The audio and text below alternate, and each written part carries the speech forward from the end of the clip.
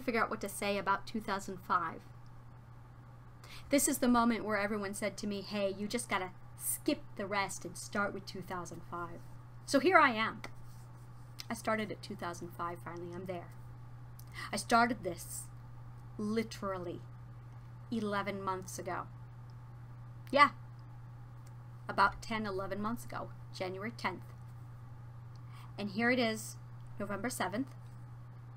And I'm just like, so this is where everyone said to me, yeah, just skip the beginning. It took me 9 months to get through that beginning that everyone kept saying you need to skip.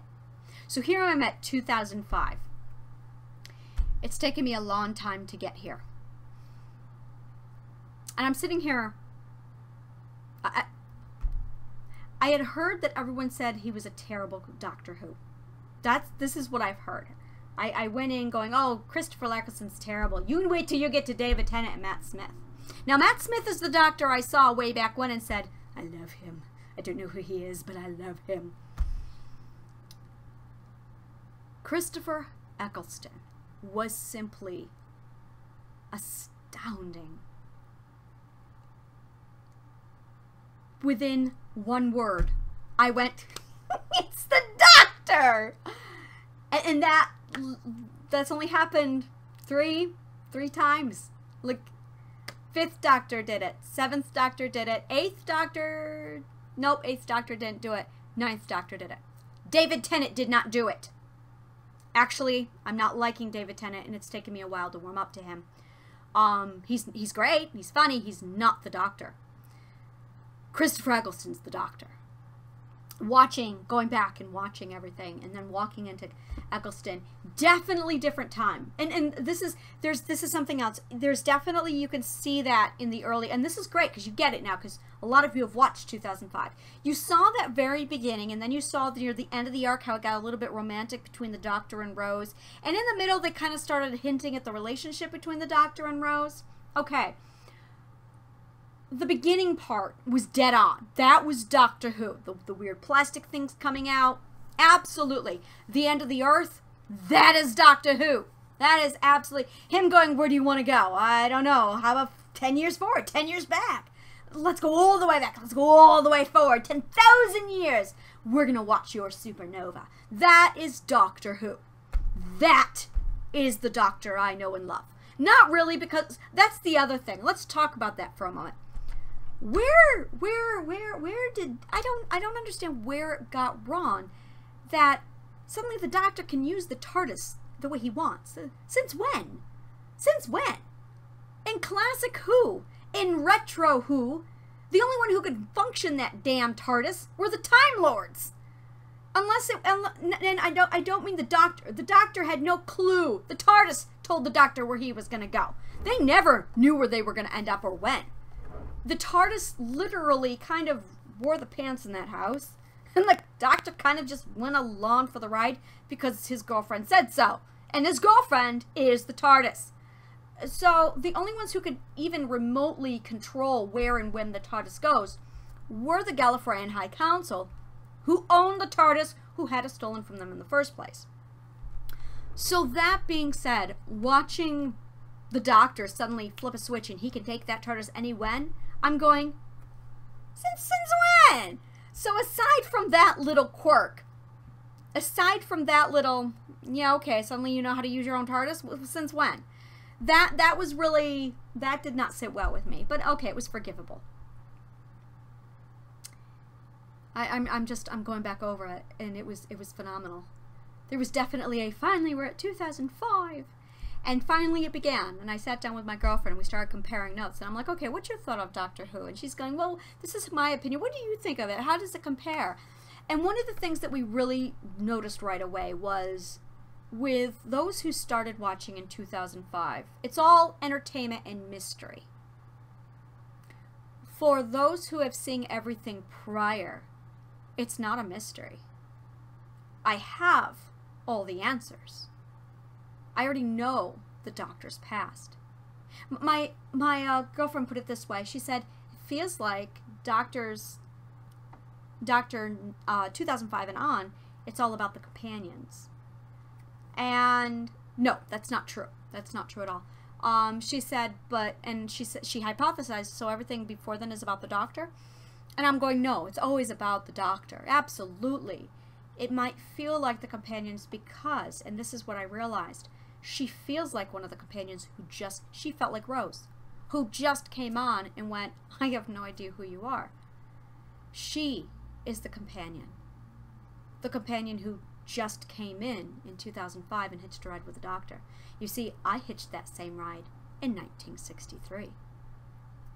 I invisibly stepped into the doctor's TARDIS with Ian and Barbara, followed Susan and the doctor, and then I watched the doctor abandon his granddaughter on a Dalek-infested planet. I watched him fight Daleks and Zarbi.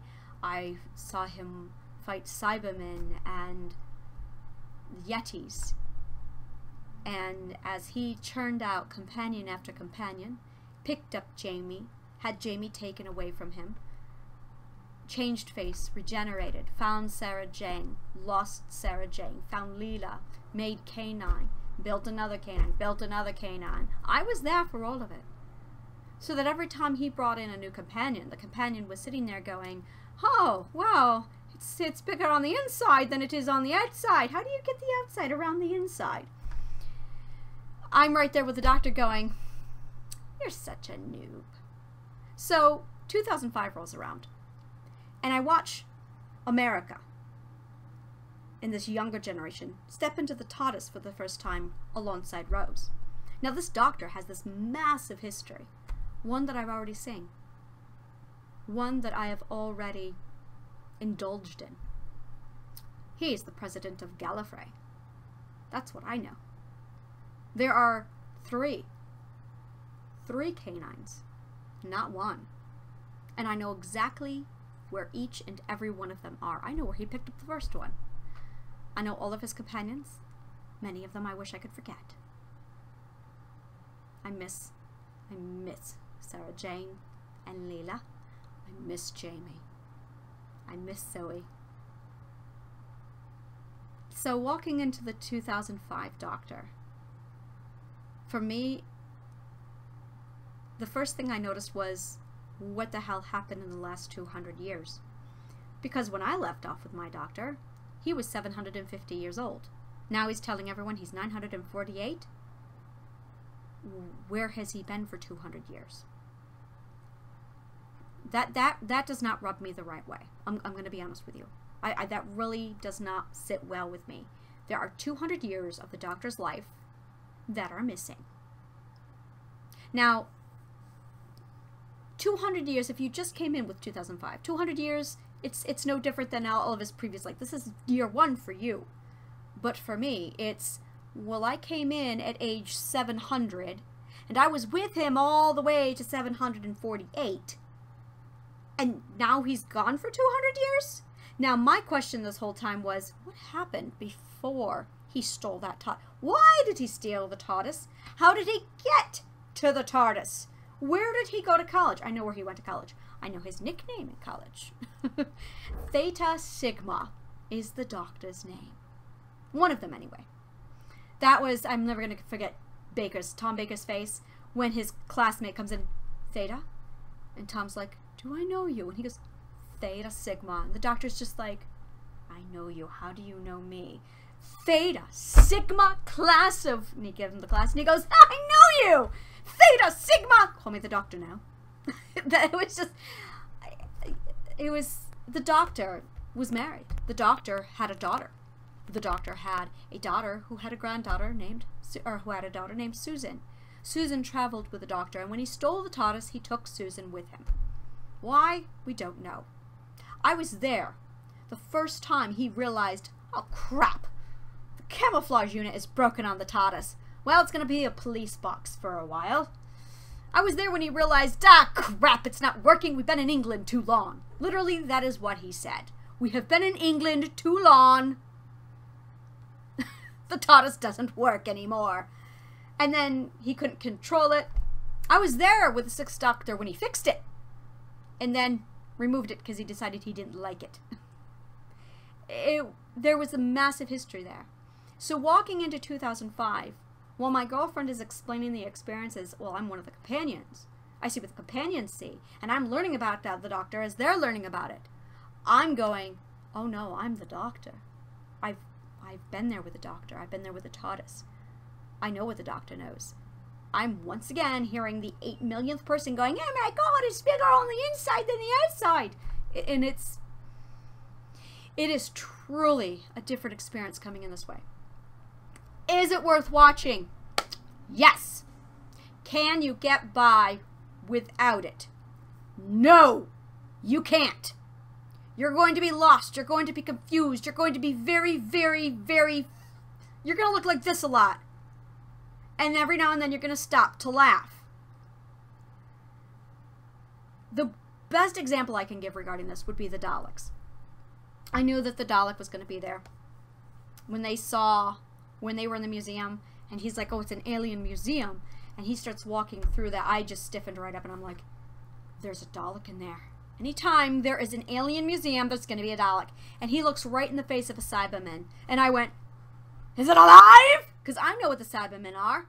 The companion is sitting there right there with everyone else who started watching in 2005 going, what's a Cyberman? Is it harmful? Yes, it's harmful! See, I'm right there with the Doctor going, holy shit, it's the Cybermen. Where's the Ice Warriors? Like, I started looking for them. And I'm like, where's the Daleks? When I didn't see the Daleks, oh, and I saw the Yeti, and I'm like, oh my God! So, it's all there. It's all there. So they said they had one alive. And the way they led right into it, I'm like, oh no, they've got a Dalek! They've got a Dalek! So I'm like tweaking, okay? I'm tweaking. Okay, before I tweaked, let's go back to first episode. So Christopher Eccleston gets there. He does my whole little, grabs her by the hand and goes, run! And I went, yeah, he's the Doctor! That's Patrick! So that clearly came through. Like, within seconds, that's the Doctor. No questions asked. Christopher Eccleston nailed the role. So, he takes it to the end of the earth. And they're looking upon the sun, and the tree people are sitting there talking to him. I have seen that Doctor laugh. I have seen him get angry. I have seen him standing there with his finger on a button, debating on whether or not he should destroy the entire race of Daleks. And I have seen him decide not to.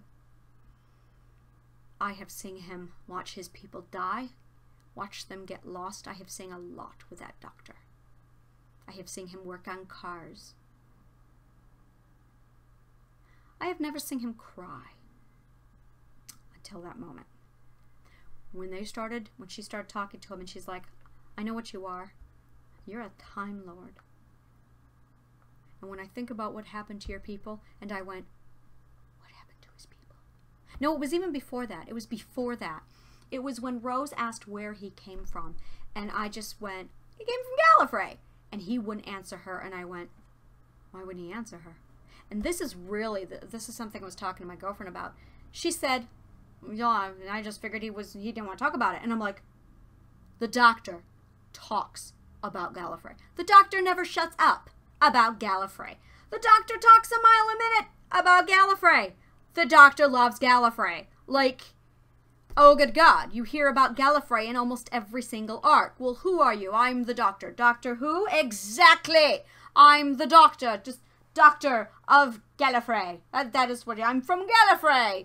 Have you heard of it? No, exactly. It's it's around the corner here. Oh yeah. The village down the road to Gallifrey. Oh yeah, I've heard of it. Yeah, a lot of that goes on. So, for him to suddenly get really upset at the mention of where are you from, that was a huge red flag. That was like, what happened to him? I looked at my husband and I'm like, something happened to him. He does not talk about Gallifrey. So when this woman comes on, the tree people, and she's talking to him, and she's like, you're a Time Lord.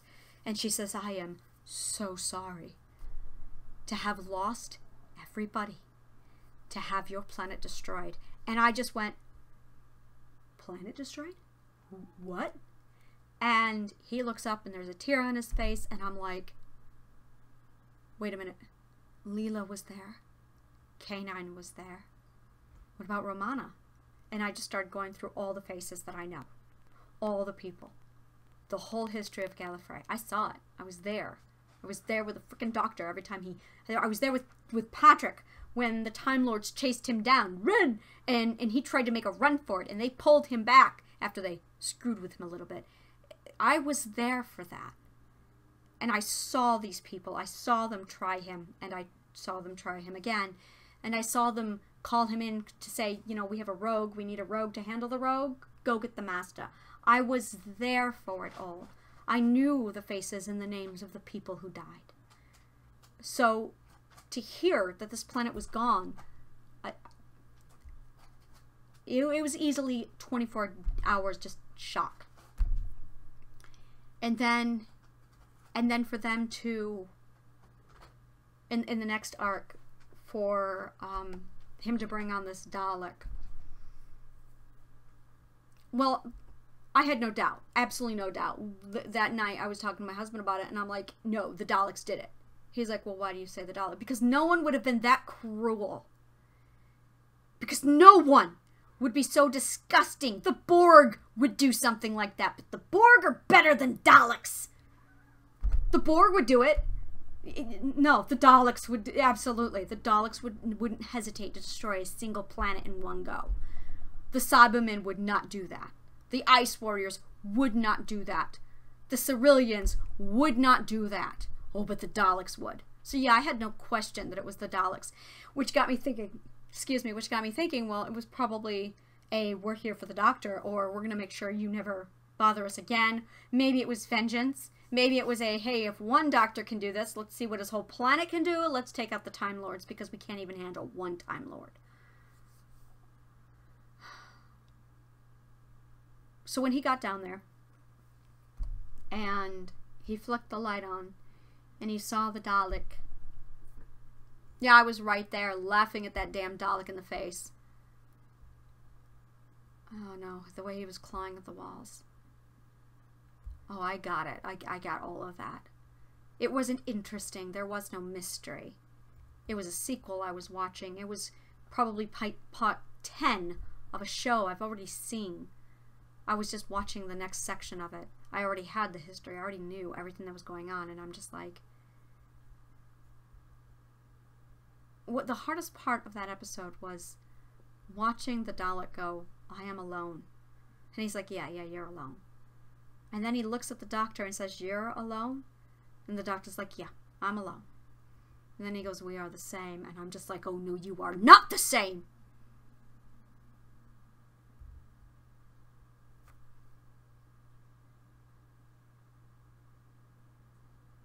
And then they started torturing the Dalek. And that was weird. You have no idea what it feels like to have such compassion for something that you want dead. That was weird. I absolutely wanted the Dalek to die. I did not want it to suffer. That was bizarre. It was very confusing. Very, very confusing. The impact is what got lost. The impact. To sit there and watch 53 years of the Doctor versus the Daleks. And then to see one more showdown. One more face-off. You're missing those 53 years if you start with 2005. You can't possibly understand the evil of the Daleks. My daughter said it best. She's 13. She started watching from 2005 and on. And I'm not happy about that. I did not approve that. She watched the episode with all the Daleks coming in. This is, I can't even remember which one this was. This was at the end of Christopher Ecclesten's. Actually, it was the finale of Christopher Ecclesten's performance. And there's like thousands, millions of Daleks all over the place going, exterminate. And my daughter's just taking all this in, and she's just, whoa, that's so cool. And my husband and I are just like, terrifying. Not cool. Terrifying. I've seen what they can do. I've seen what they think. I've seen Davros. No, not cool. And I remember thinking that when I first saw the Dalek, I was like, really? That thing? And I remembered that shape and that body, and it's really, how can they? But then Then you watch them using human beings to mine radiation out of the earth. Then you think differently on the Daleks. When you see them literally cram people down a hole, then you think differently on the Daleks. When you see each and every one of them never once question whether or not they should kill, they just do it because that's an order, because they obey. Yeah, the Daleks have got to be one of the most horrific things in the universe. An obedient mind.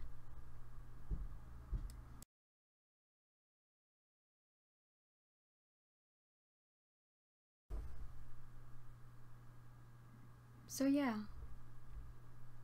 Yeah, the Daleks... It goes from being, okay, so it's the evil science fiction guy, to, oh no, they truly are horrifically evil. And I remember the first time the Doctor mentioned the evil of the Daleks. Second generation, it was when Patrick Troughton was confessing or giving his claim to the Gallifreyan High Council as to why he deserved to meddle. And he was going over all the things and all the evils he had stopped, including, quote, the evil of the Daleks. And I remember then thinking, really? The little creatures crammed in boxes. How do they get upstairs?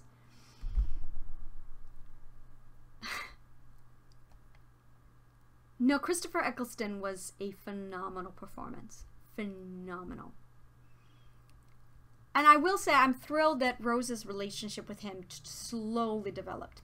So it almost like it reflected my hesitation, like, really? It's the Doctor. And that was definite, like, right in the very beginning of, he's like 900 years old, that's gross. And then slowly she's kind of like, okay, I might like him. But the fact that this was even a topic in Doctor Who was still pretty weird. Very, very weird. Like I said, there's just no... And no, that's later. I was going to talk about Sarah Jane, but that's David Tennant. Because when Sarah Jane came in, I spent the whole episode crying. Just crying.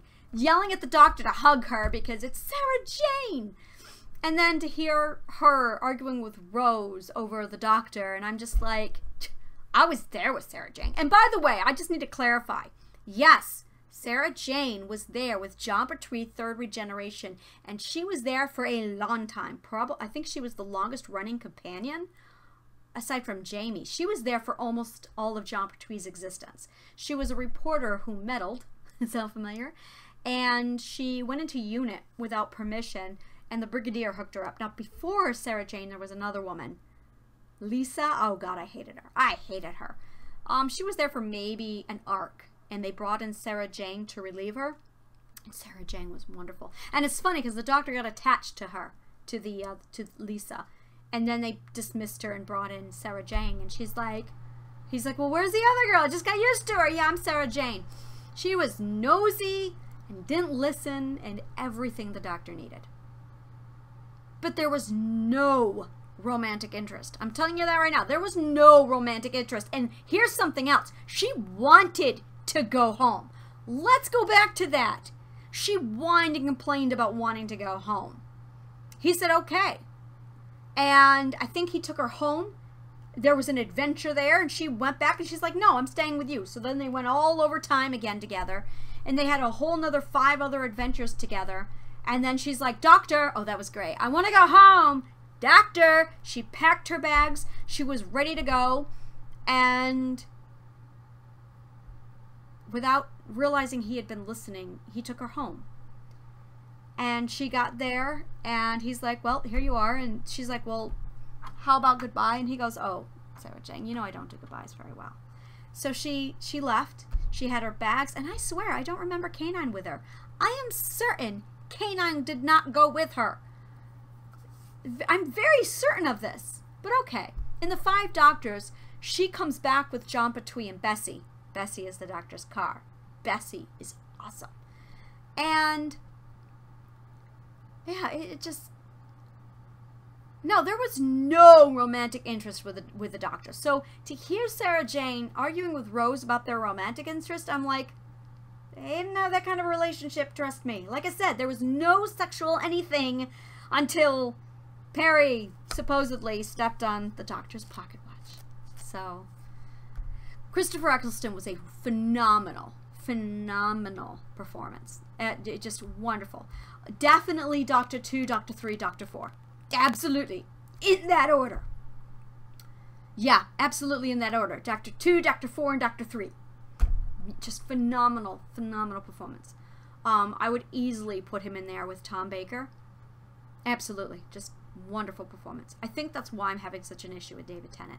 Is because after watching Christopher Eccleston and everybody else getting to David, it's like, it's not the Doctor. It is not the Doctor.